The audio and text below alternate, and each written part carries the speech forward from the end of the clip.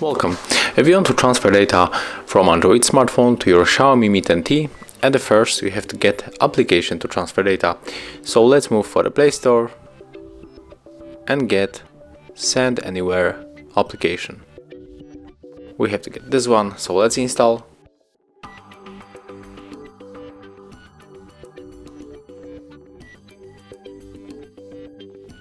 Right now we can open.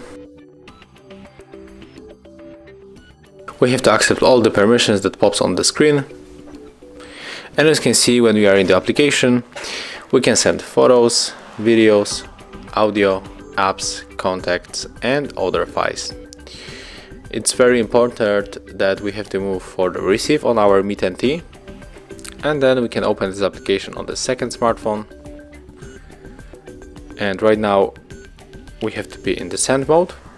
And it's only example, so I'm going to show you how it looks when we are sending the photos. So I will select these 3 photos, for example. After that we have to click send right here. Then we have to input this key right here. So let's make it. Then click here.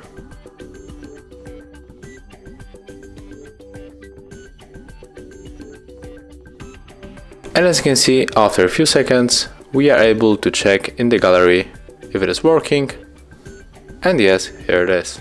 So that's how it looks. Thank you guys for watching. Leave thumbs ups, comments and subscribe to our channel. See ya!